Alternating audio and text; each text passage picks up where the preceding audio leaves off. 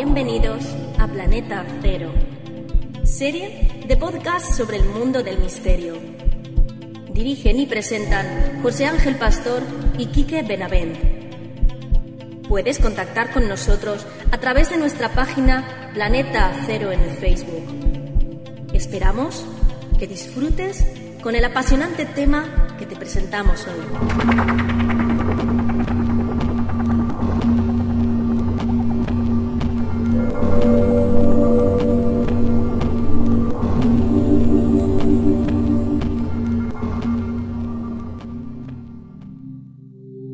Hola amigos, ¿qué tal? Muy buenas a todos, bienvenidos a un nuevo capítulo de Planeta Cero. Y aquí estamos un día más intentando analizar, que no resolver porque eso es muy complicado, algunos de los grandes misterios de la historia de la humanidad. Y de historia vamos a hablar hoy de una historia no contada y, como siempre digo cuando nos encaramos hacia estos temas, una historia muy políticamente incorrecta, al menos desde el punto de vista actual de nuestro siglo XXI. Ya tocamos no hace mucho algún tema misterioso sobre los nazis y hoy nos vamos a centrar en la figura más destacada de este régimen, como es la de su líder Adolf Hitler. Adolf Hitler y el final del Führer, que, bueno, oficialmente se dice que fue en su búnker en Berlín, pero hoy vamos a analizar una de estas muchas teorías que hay de que él realmente no murió aquel día.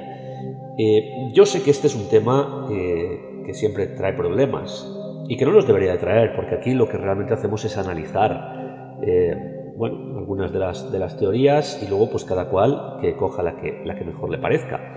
El problema es que parece ser que hay una sola teoría que nos ha sido dada desde un momento dado y desde una posición dada, y que tenemos que creer a pies juntillas, bien aunque no haya ninguna prueba en absoluto, o las pruebas que se dicen que hay sean absolutamente refutables, absurdas o estúpidas. Y el problema de esto es ese periodismo regular, ese periodismo establecido que intenta tirar por tierra cualquier otra teoría o cualquier otra posible noticia al respecto de esto. Muchas veces he escuchado el tema de que los que sugerimos que Hitler continuó vivo después de la guerra somos tan nazis como Hitler o más nazis que él, porque era lo que realmente deseábamos.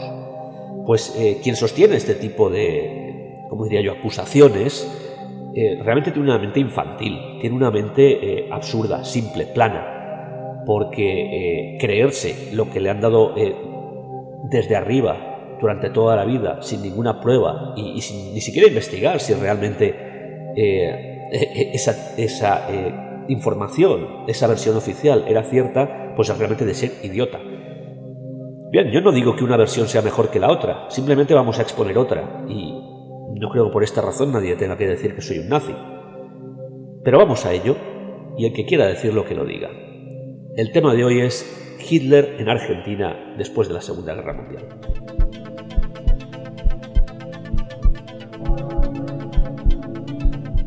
¿Qué dice la historia oficial? Que bueno, llamarlo historia como ciencia me parece realmente una barbaridad. O sea, vamos a decir mejor historieta oficial o cuento oficial. El cuento oficial dice que Hitler se suicidó en su búnker en Berlín cuando el Reich ya agonizaba y muy poco antes de la llegada de los soviéticos al corazón de la capital alemana. Ya sabéis que Berlín fue asediada y finalmente tanto soviéticos por el este como estadounidenses, británicos, franceses entraron por el oeste. Bien, los soviéticos llegaron primero y de los soviéticos nos tenemos que fiar, porque son ellos los que han dado toda la información de lo que aconteció a Hitler. Fiarse de un régimen comunista como el que hubo en la Unión Soviética, como el que había en aquellos momentos y hubo durante los años posteriores, un régimen de semejante cerrazón y de una dictadura absoluta del comunismo, pues me parece, sobre todo porque los que hacen más ademán de creer estas teorías son los que luego más se llenan la boca con las libertades. Pues bien, los comunistas, la Unión Soviética, Comenzó diciendo que Hitler había fallecido cuando ellos ya llegaron a la capital alemana, Berlín, mostrando un vídeo y unas fotos tomadas de un cadáver que había tumbado sobre los escombros, que era pues un señor con un bigote similar al de Hitler, pero cuyo parecido, físicamente, el parecido de este cadáver con Hitler, pues es igual que el de Kunta Kinte con Robert Redford. Es absolutamente inverosímil. Hasta tal punto era inverosímil y el resto del mundo se dio cuenta del fraude ipso facto que los propios soviéticos a las pocas horas desmintieron esta información, dijeron que el vídeo era una farsa, que bueno, eran unos soldados que intentaban gastar una broma, en fin, absolutamente absurdo. Se desmonta esta versión oficial y entonces llega la que tenemos hasta el día de hoy, o la que nos intentan inculcar hasta el día de hoy, y es que Hitler se suicidó en su búnker en Berlín, y bueno, sus más allegados sacaron el cadáver del Führer a la parte exterior y allí le prendieron fuego a él y a su esposa, Eva Braun.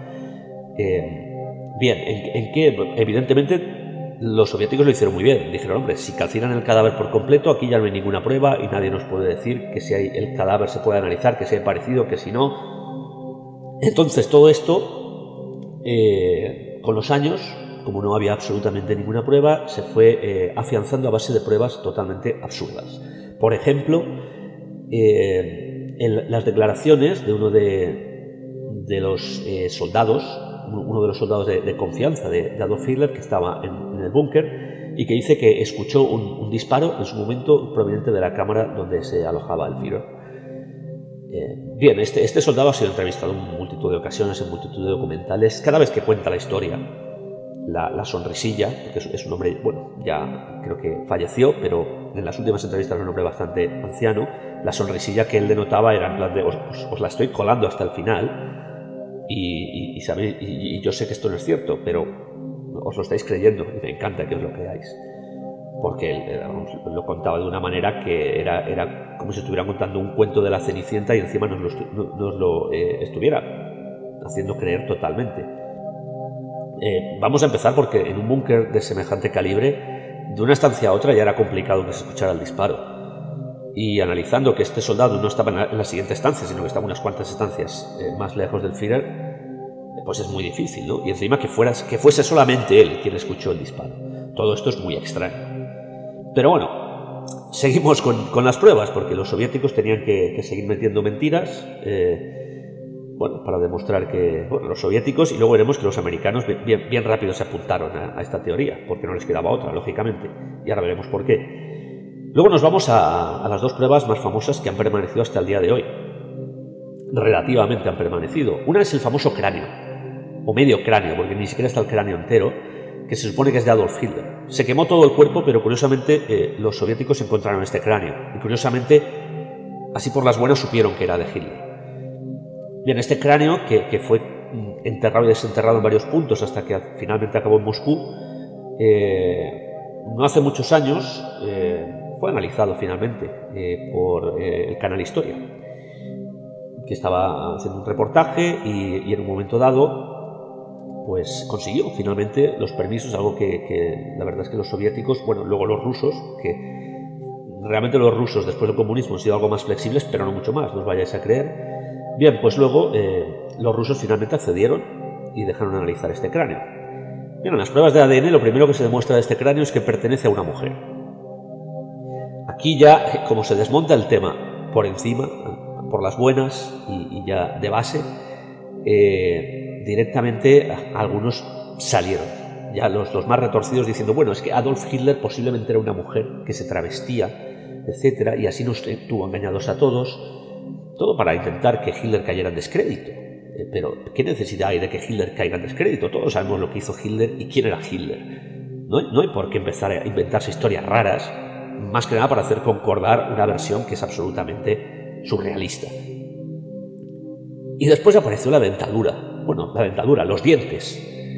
Estos dientes parece ser que eran unas piezas dentales de la parte inferior, de la mandíbula inferior de Hitler. También, yo no sé dónde los rusos encontraron esto, pero bueno, se hacen unas pruebas de ADN y estas, curiosamente, ya quién sabe si de verdad o no de verdad, si falseadas, si no falseadas. Curiosamente estas dicen que sí, que eran de Adolf Hitler. Pero vamos a ver, ¿por qué? Tú me puedes decir, sí, estas pruebas de ADN son de Adolf Hitler. Bueno, pues dame una razón. ¿Lo has comparado con algún familiar? ¿Lo has comparado con otros restos de Adolf Hitler? No sé. No. Simplemente se dice que las pruebas de ADN demuestran que estos dientes son de Adolf Hitler. Vamos a poner por un supuesto que sea cierto. Lo mejor de todo es que una de las razones que dan para la posesión de estos dientes es que, al parecer, Adolf Hitler tenía la dentadura en muy mal estado y los dientes se le iban cayendo constantemente. Y luego a mi mente viene, bueno, entonces si me das esta razón, ¿por qué no es factible? Y vamos a suponer que, como bien dices, los dientes son de Adolf Hitler, que si su dentadura estaba en mal estado, estos dientes se le cayeran, pero sí que era vivo. Que es factible. Es que, lo mires por donde no lo mires, las versiones que se dan son absolutamente absurdas.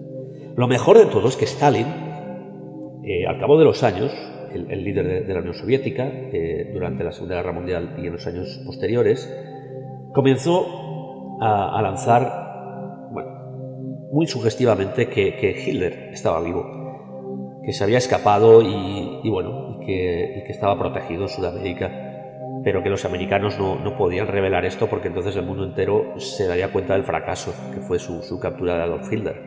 Claro, los norteamericanos, los estadounidenses, lo primero que hicieron fue pensar, bueno, o lanzar a los cuatro vientos. Esto es propaganda comunista antiamericana. Bien, bueno, los estadounidenses casi siempre han resuelto el tema de cualquier cosa que dijeran los rusos era propaganda antiamericana. Pero lo peor de todo es que Stalin, incluso en el lecho de muerte, seguía sosteniendo que Hitler escapó vivo de la guerra, y él lo sabía. Es muy factible que él lo supiera. Lógicamente, los soviéticos fueron los primeros en entrar en Berlín y posiblemente encontraron allí pruebas de que Hitler se escapó. Más fácil que encontrar pruebas de una versión de calcinar el cadáver y tal, que es absolutamente absurda. Y yo estoy convencido que los estadounidenses eran los primeros en saberlo. O si no los primeros, los siguientes en saberlo. Si ellos realmente sabían que Hitler escapó, y vamos a poner que escapó a Sudamérica, aunque hay varias teorías, pero esta es sobre la que vamos a hablar hoy, y aunque no lo supieran a dónde escapó, es que podían haber seguido el rastro, y si estaba en Sudamérica podrían perfectamente haber entrado allí, montar una operación especial, asesinar a Hitler, secuestrarlo, hacer lo que quisieran con él. Y ya vamos a ir más allá, que más actualmente, ¿qué pasa con el Mossad, con los servicios secretos de Israel? ¿Os creéis que con la caza de brujas que han hecho con los nazis que salieron de la Segunda Guerra Mundial, realmente iban a dejar a Hitler? Obviamente los americanos, y especialmente supongo que la inteligencia americana, la CIA, en un momento dado decidió proteger a Hitler, porque todo eso era mucho mejor que montar una campaña o una operación que descubriera el pastel y era que Hitler estaba vivo. No, mejor pensar que está en otro sitio perdido, con otra identidad o como sea, y ya nos olvidamos del tema. Y los que intenten decir que Hitler está vivo, pues son conspiranoicos, perturbados mentales, o, como dicen los periodistas de hoy en día, nazis. Bueno, esta es la historia de lo que vino sucediendo en los años posteriores. Bien, es cierto que a lo largo de los años 40 y primeros 50 la historia no estaba tan clara como parece que está a día de hoy. Había mucha más controversia y muchísima gente pensaba que Hitler realmente había conseguido escapar de la guerra. Finalmente apareció el tema del cráneo, los dientes, etc., y aquello se quiso zanjar. Y yo creo que con el tiempo, aparte de que ha ido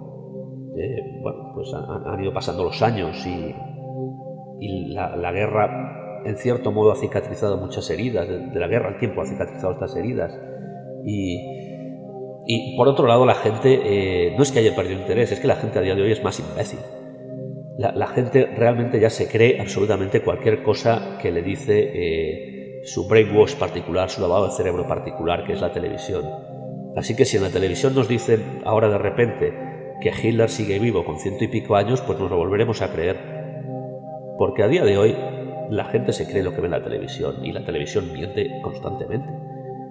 Constantemente. Sobre las cosas más banales y absurdas, como puede ser el clima. Ya no digamos sobre un tema como este. Pero bueno, esto ha sido una pequeña introducción que se me ha ido un poco de las manos. Es cierto que la he hecho un poco más larga, pero es sobre, las teorías, ¿no?, que nos han ido intentando inculcar y bueno, el cómo. Definitivamente han intentado matar a Hitler. Estando vivo, Hitler ha muerto. Y lo han hecho de 20.000 maneras.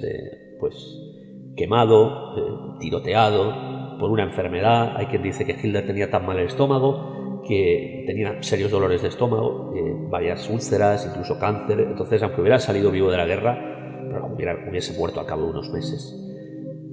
Si todo es para intentar decirnos que Hitler falleció y se entremezclan unas teorías con otras. Entonces ya dices, bueno, nos quieres hacer creer una teoría, pero es que las mezclas con otras. Ya es absolutamente absurdo.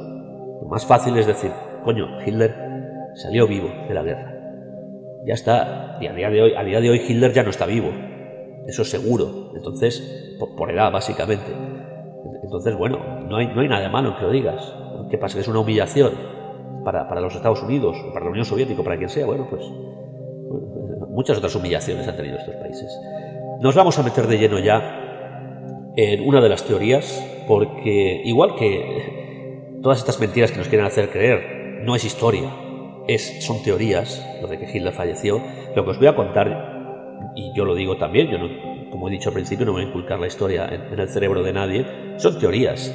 Tan solo hay un documento oficial y que no es muy clarificador de toda la historia que voy a contar hoy. Precisamente por esto nos vamos a centrar en esta historia y no en otras muchas que hay. Hay muchas teorías, como que Hitler huyó a la Antártida, como que Hitler pasó varios años en España antes de irse a Sudamérica, que hizo escala en las Islas Canarias, que, bueno, lo de la Luna ya ni lo vamos a mencionar. Yo creo que de todas las teorías que hay, me voy a centrar en la que me parece, a mi juicio, lo voy a dejar claro, esto es a mi juicio, la que me parece más acertada y la única que tiene un documento oficial.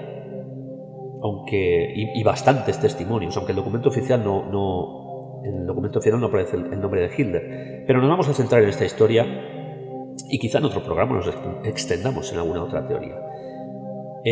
Una pequeña pausa musical y enseguida comenzamos con esta historia de Hitler en Argentina después de la guerra.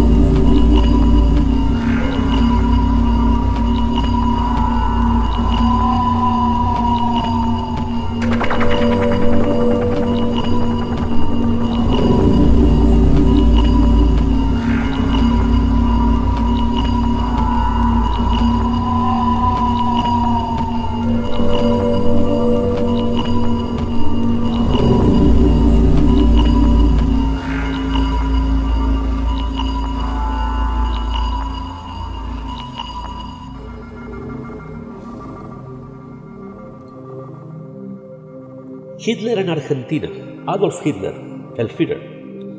Este es el tema del programa de hoy y vamos a empezar. Vamos a empezar en Berlín, en el año 45, poco antes de la entrada de los soviéticos y después del resto de aliados en Berlín, y la huida de Hitler, porque Hitler efectivamente está constatado que estuvo en el búnker prácticamente hasta el final, pero no murió ahí. Los alemanes en los últimos tiempos de la guerra estaban probando aviones cargueros con más de 18.000 kilómetros de autonomía. Entre otras cosas, bueno, estos aviones estaban pensados para lanzar bombas nucleares. Este es un tema que trataremos otro día. Los nazis tenían la bomba atómica lista. Y bueno, para transportarlos a diversos puntos del mundo, sobre todo a Estados Unidos, que era uno de sus objetivos. Pero también Estos aviones eran perfectos para trasladar a muchísimos altos cargos del Reich hasta diversas áreas de Sudamérica, en particular Argentina, donde bueno, había un régimen medianamente afín, como era el del general Perón, y donde esta gente iba a ser muy bien recibida. Muchos gerifaltes del Reich tomaron esta ruta, o tomaron esta opción de los cargueros, de los aviones cargueros. Adolf Hitler optó por otro.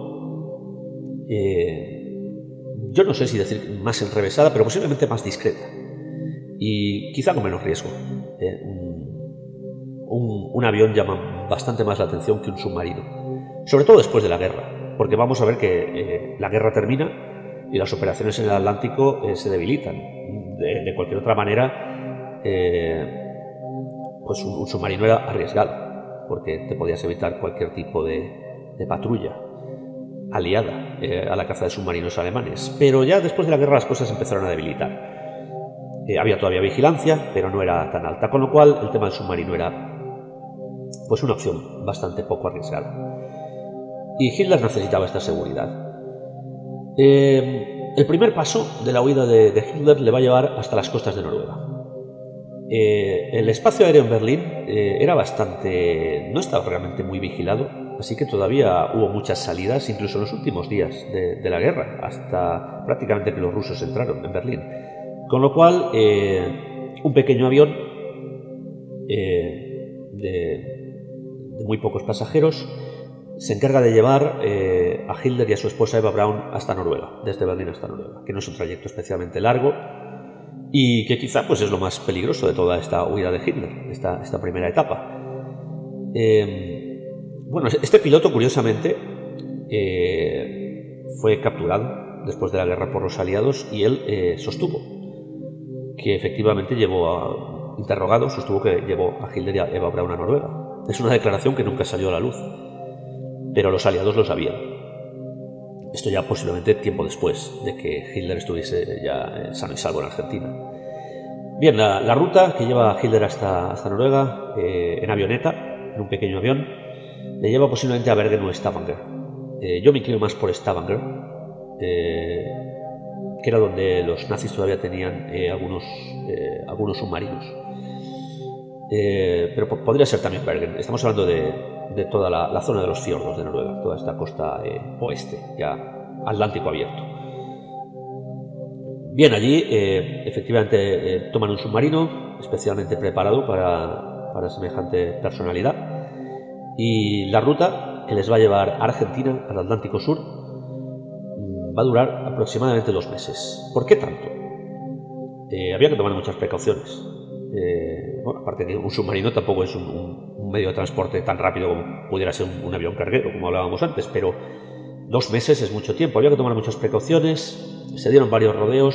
No sé, como comentaba antes, todavía había patrullas aliadas por el Atlántico, aunque no tantas como durante la guerra, pero cualquier encuentro con británicos o estadounidenses podría ser un problema. Y la salida de Noruega era problemática porque había que bordear Escocia e Irlanda. Había que bordear tanto el Reino Unido como Irlanda por el Atlántico Norte para salir hacia el Atlántico abierto, camino hacia Argentina. Con lo cual, bueno, un discreto submarino en 2 meses lleva a Adolf Hitler hasta Argentina. Aquí vamos a entrar en el documento oficial del que antes os hablaba. Es el único documento oficial que podemos asociar a esta huida de Hitler y a cualquier teoría de todas las muchas que hay. Este submarino tenía un diario de navegación y este diario de navegación lo recogió el gobierno argentino. Se dice que finalmente pasó a manos estadounidenses y que está a día de hoy clasificado.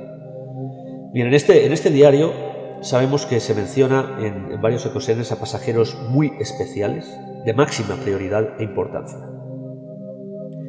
Y se aclara que en particular había 2 pasajeros de máxima importancia, junto a otros varios gerifaltes, pero en particular el número de pasajeros se aclara como 2 con máxima importancia. A mí me viene a la cabeza Hitler y su esposa Eva Braun, porque ¿quién si no puede tener máxima importancia? Es cierto que había muchos cargos de Reich con alta importancia, pero máxima prioridad y alta importancia yo creo que básicamente estos dos que os acabo de comentar. Una vez más os digo que no figuran sus nombres, con lo cual el único documento oficial no es extremadamente aclaratorio. Pero, de todas maneras, vuelvo a lo de antes. Quien quiera desmontar esta teoría puede desmontar igualmente la de los cadáveres calcinados. Todas son desmontables. Así que no veo por qué una va a ser más cierta que otra. Pero vamos a continuar, porque en Argentina las cosas nos van a ofrecer más pruebas de la presencia de Hitler allí. Sabemos que muchos submarinos alemanes llegaron en aquellas épocas a las costas argentinas, desde Mar del Plata hasta la Patagonia, toda la costa argentina, tuvo que sufrir estos desembarcos de submarinos que evacuaban personal o simplemente soldados que querían rendirse o refugiarse en Argentina. La zona elegida para desembarcar por parte de Hitler pudo ser muy concreta, y esto os lo comento en función a testigos y a testimonios que hay. Una diminuta localidad que a día de hoy ya está despoblada en la costa argentina, llamada Puerto Lobos. La podéis buscar en el mapa, porque aunque a día de hoy esta localidad ya no tiene población, sigue figurando en el mapa. Estamos hablando de un lugar muy discreto, una localidad, pueblo casi aldea, y que tiene conexión directa, curiosamente por carretera, con el que era en esos momentos el santuario nazi, el refugio de todos los altos cargos nazis, donde habían estado comprando, y esto sí que es una historia oficial, esto está totalmente probado. Desde los años 30 los nazis llevaban comprando propiedades en San Carlos de Bariloche, en las faldas de los Andes. Y mucho después todo el mundo sabe que en esta zona, en esta población, en San Carlos de Bariloche, se ha hablado más alemán que español, que es el idioma oficial de Argentina, porque allí se refugiaron todos los altos cargos nazis. La colonia alemana, de hecho, permanece hasta nuestros días, descendientes, esto es una realidad. Curiosamente, desde Puerto Lobos hasta San Carlos de Bariloche hay una conexión por carretera, son aproximadamente 800 kilómetros.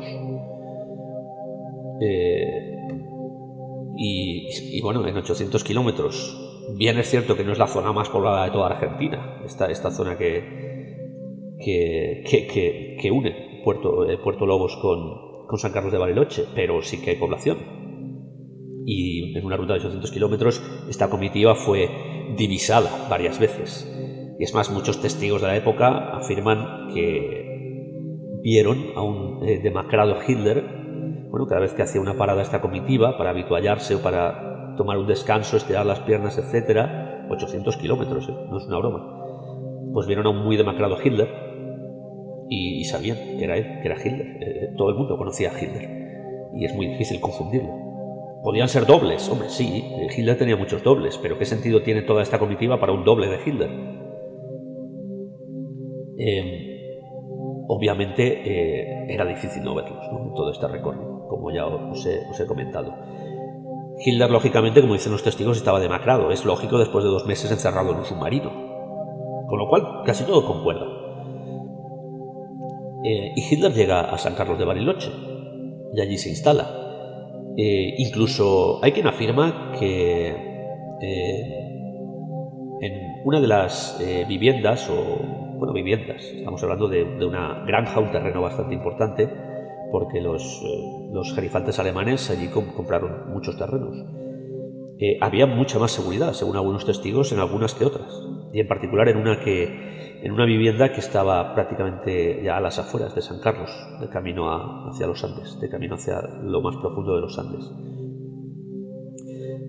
Como digo, si Bariloche se caracterizaba por algo en aquella época, era por la cantidad de alemanes que llegaron y que después incluso se quedaron allí, como ya he comentado. Así que me parece el sitio más adecuado para albergar a Hitler en esta especie de jubilación. Sobre todo, como ya he dicho antes, con la complicidad del general Perón. Y los años fueron pasando. Y yo creo que, aunque tanto los estadounidenses como los soviéticos sabían de la presencia de Hitler en San Carlos de Bariloche, era mejor echar, como se suele decir, unas cuantas palas de arena encima del asunto y taparlo, cubrirlo. De hecho, les salió muy bien la jugada, porque a día de hoy la gente sigue pensando que Hitler murió en un búnker. Y bueno, y ya cuando a partir de los años 50, 60, los medios de desinformación comenzaron a controlar el mundo, especialmente la estúpida caja tonta, la televisión, comenzó a lavar cerebros. Bueno, pues aquí ya nos olvidamos de si Hitler está vivo o no. Lo que se diga es lo que va a acontecer. Ya os comenté antes que había muchos testigos que vieron a Hitler en Argentina.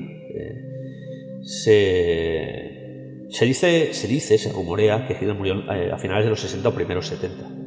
Con lo cual, bueno, estamos hablando de muchos años, de casi 30 años, entre 20 y 30 años de Hitler viviendo en Argentina, con lo cual muchísimos testigos vieron a Adolf Hitler allí. Una de las zonas, uno de los lugares de reunión más habituales para los grandes jefes, las grandes personalidades nazis, después de la guerra, en los años 40-50, fue un hotel situado al noroeste de la ciudad de Córdoba, que es el Hotel Edén.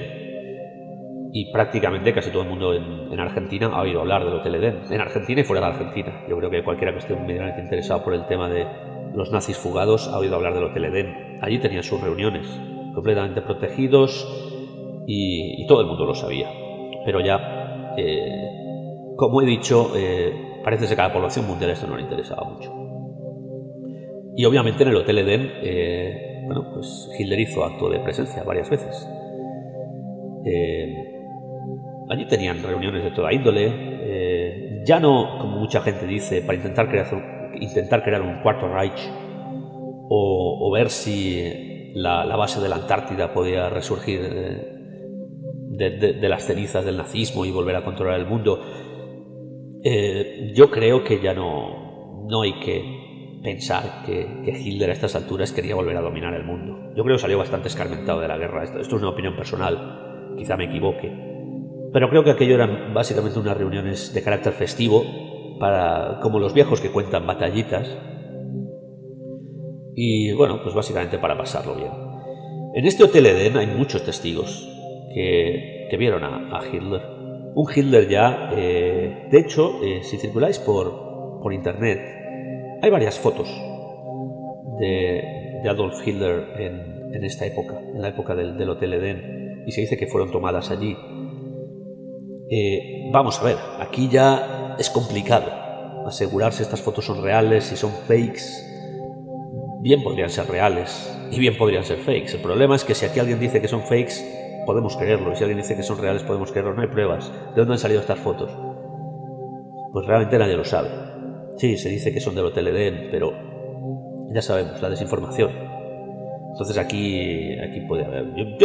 el tema de las fotos no le daría mayor importancia, sinceramente, aunque colgaremos algunas en el vídeo de YouTube que vamos a crear. Bueno, pues más que nada para crear un poco de ambiente, pero no vayáis a pensar que esto es una prueba fiable. Las pruebas más fiables son los testimonios. Y estamos hablando de testimonios de gente que no tenía ningún interés. Con lo cual, ¿qué interés tienen en contar que Hitler está vivo?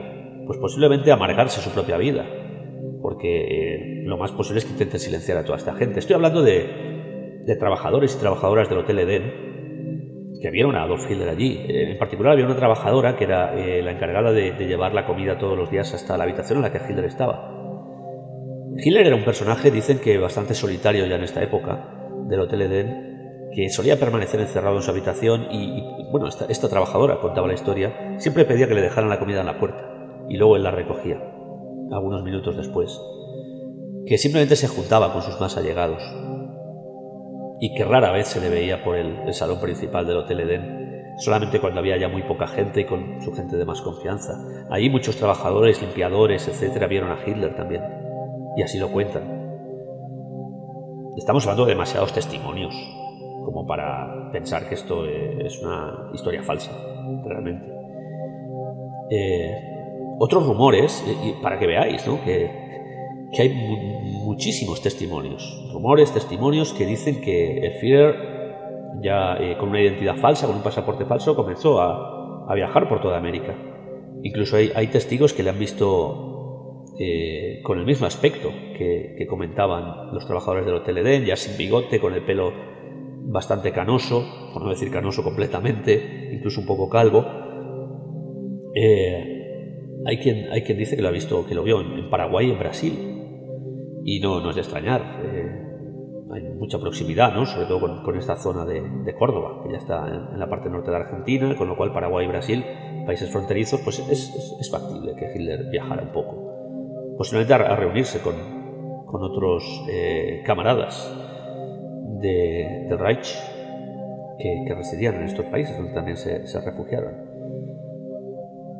Con lo cual, bueno, pues aquí tenemos la historia de Hitler en Bariloche, que parece... donde también hay muchos testigos, por cierto, en Bariloche, que vieron a Hitler. Todo esto parece bastante creíble. Y yo diría incluso más creíble que las estúpidas historias que se superponen unas con otras, ¿no? El cráneo, el cadáver calcinado, la dentadura, Hitler muriendo por dolores de estómago, en fin. Yo, sinceramente, todo esto lo veo una amalgama de idioteces intentando... Claro, cuando se da ya una versión oficial, que es la de Hitler muerto, se suicida y después calcinan el cadáver. Una vez que se da esta historia, ¿qué van a hacer los estadounidenses? No, vamos a cambiar. Vamos a ver si en el año 67 cambiamos la historia y ponemos otra. O en el año 93. No, es que en el año 2005 y ahora vamos a cambiar otra vez. No, una vez que está esa historia, aunque sea absurda, pues se mantiene. Y como la gente se cree cualquier idiotez, porque la gente es tonta, pues así se mantiene. Pero a mí me parece mucho más lógica esta historia que os acabo de contar, sinceramente. Últimamente he leído también algunos artículos que, bueno, aseguran que Hitler, como os he comentado antes, muere a finales de los 60 o primeros de los 70. En un principio Hitler... bueno, aquí hay bastante duda, porque sí que he leído varias cosas al respecto. Hay quien dice que fue enterrado en su propiedad, en Bariloche. Hay quien dice que en algunos otros puntos de Argentina. Pero en lo que coinciden casi todas las fuentes es que a día de hoy Hitler estaría enterrado en Asunción, en la capital de Paraguay. Parece ser que 1 o 2 años después del primer enterramiento, los restos fueron exhumados y trasladados a la capital paraguaya, en una zona en la que a día de hoy se ha construido encima un hotel, curiosamente. Lo que vamos a dejar el tema de la situación exacta para no crear, como diría yo, un lugar de peregrinación tampoco. Pero bueno, lo podéis encontrar por internet y hay varios libros escritos al respecto. O sea que parece ser además que casi todas las... a pesar de que hay diferentes teorías en torno al primer lugar de enterramiento, el último y final parece que es bastante convergente en este sentido. Bueno, lo cual esto nos presenta, con Hitler muriendo, por ejemplo, a principios de los 70, a un Führer bastante longevo, llegando hasta los 80 años de edad y pues posiblemente falleciendo de causas naturales o alguna enfermedad ya pues, con esta edad bastante avanzada, ¿no? Vuelvo a decir, toda esta teoría que hemos lanzado hoy pues es una especulación, como os he dicho, con un único documento, que es el del submarino que traslada a Adolf Hitler, y un documento en el que no aparece su nombre tampoco, sino 2 personalidades muy importantes. Pero, claro, ya os he comentado, todo esto me parece más creíble que la historia que figura en los libros, sinceramente. Ahora está en vuestra mano. Seguir investigando al respecto, a partir de esta teoría, coger alguna otra, hay muchas. Yo simplemente hoy os he comentado lo que posiblemente pasó después de la Segunda Guerra Mundial con Hitler en Argentina. Muchas gracias por vuestra atención y hasta un próximo capítulo de Planeta Cero.